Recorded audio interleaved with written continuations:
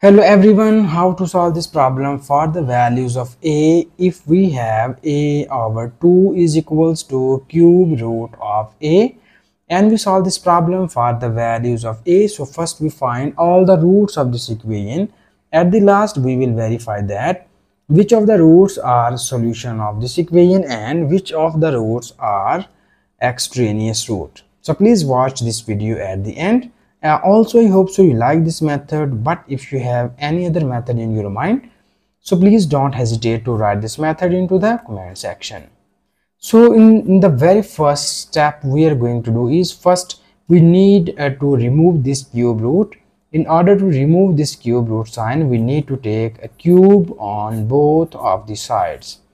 So when we will take cube on both of the sides, it will be written as in this form: cube root of a and its whole cubed. And further we know about that this cube and cube root are gone, and we know that a cube of a is equals to a cube and cube of 2 is equals to 2 cubed is equals to a.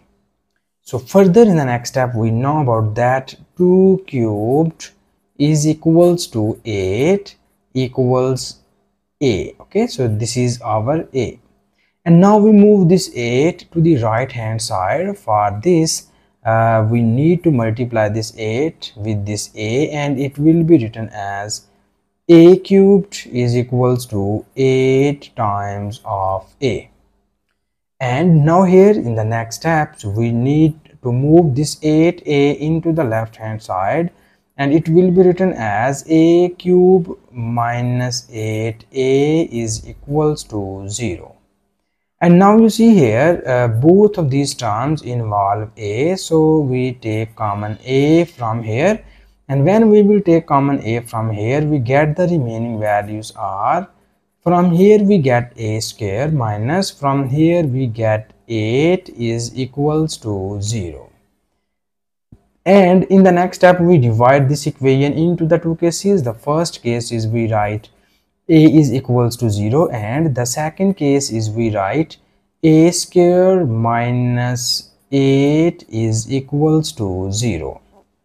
And this is our first root of the given equation. In order to find the other roots, we need to solve this case, and from here we move this minus 8 to the right hand side, and it will becomes plus 8. So here in order to remove this square sign, we need to take square root on both of the sides, and you see here this 2 and this square root are gone, and we will get here a is equals to, this is square root of 8, and we write this 8 as 4 multiplied by 2, and here we easily get the value of a is equals to, this is square root of 4, and 4 square root of 4 becomes 2 times of square root of 2. So also you know that when we apply the square root sign on both of the sides, then we will write here the plus minus sign. Okay, so these are the other two roots of the given equation. So here we get the three roots. The one root is a is equals to 0, and other two roots are here. And in the next steps we need to verify these three roots, and we will check that which of the root are solution and which of the roots are extraneous root. For this, first we need to copy down given question statement. Here it is a over 2 is equals to cube root of a, and in the next step we first substitute the value of a is equals to 0 here, and after that we move towards our other roots. When you put a equals to 0 on both of the sides, it will be written as 0 over 2 equals to cube root of 0. We know that 0 over 2 becomes 0, cube root of 0 is also becomes 0. This means that the value of a equals to 0 is satisfied our given question statement. So this is our first solution of the given equation. And now here further in the next step we need to verify the second value of a. So here we choose the positive value, it is 2 times square root of 2. Here we choose the negative value, it is 2 times of minus 2 times of square root of 2. Also we know that square root of 8 is equals to 2 times of square root of 2. So please remember this expression. So here we need to replace these two terms of square root of a is equals to square root of 8. So we put these two values of a into the given question statement, so that after replacing this, our given equation is written as, we know that this is equals to square root of 8, as well also this is equals to minus times of square root of 8. So when you put this value into the given question statement, it will be written as square root of 8 divided by 2 is equals to square root of 8 and its cube root. And now you see here we write as 8 into the form of 2 times of square root of 2 divided by 2, and from here we write this 8 as 2 cubed, and we interchange these two signs and we write cube root inside and square root outside the term. So this 2 and this 2 are gone, and we get square root of 2 is equals to this 3 and this cube root are also gone, and we get here square root of 2. This shows that left hand side equals to right hand side. It means that the value of a is satisfied our given question statement.